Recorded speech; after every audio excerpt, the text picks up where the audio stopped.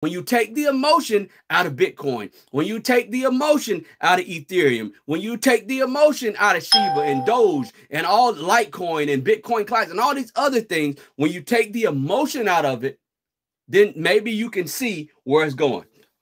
Hey, welcome in, welcome in, welcome in. So you have to look at this.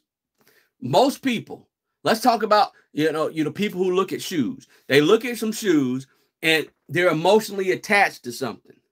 They look at a pair of glasses and they're emotionally attached to those glasses. They say, oh, if I can rock these reading glasses, then people will see me at a certain pace because I have these reading glasses, because I have these shoes, because I have this car, because I have this house. People will look at me a certain type of way, how I'm dressed, the cologne I wear, shooters I drive, ice that I wear, close your eyes, picture me rolling. Okay, y'all don't know that. People feel what they can't understand, hate what they can't conquer. I guess that's just the theory of man. Listen, you got to understand, people are lullabied by things, and the fact that you can't tangibly touch a Bitcoin, you're not emotionally attached to it. So therefore, you're going to make a decision based off emotion. And unfortunately, you're not going to be able to buy the things you want to buy because it's going to be priced out of pocket.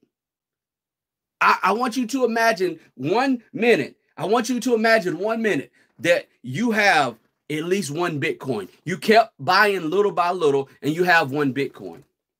Imagine Bitcoin is $1 million. Bitcoin goes to $3 million in the next 10 to 15, 20 years. How would that make your life?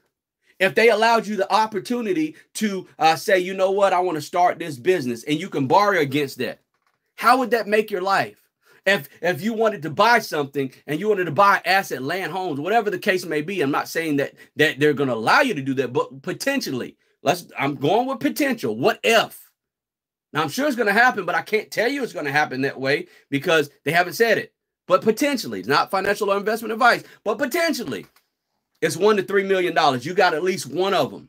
But you can borrow against that asset and you can do what you need to do. You can make sure that your kid's college fund is paid for. You can make sure that your family member who's, in a home can go to your home and be taken care of. You can make sure that you can retire your grandparents or your family or your friends. This is not just about me. That's why I'm on here talking to you. This is not just about me. I'm not just on here blowing smoke and throwing it up in the air like LeBron James and saying, ah! I'm not, that's not about me.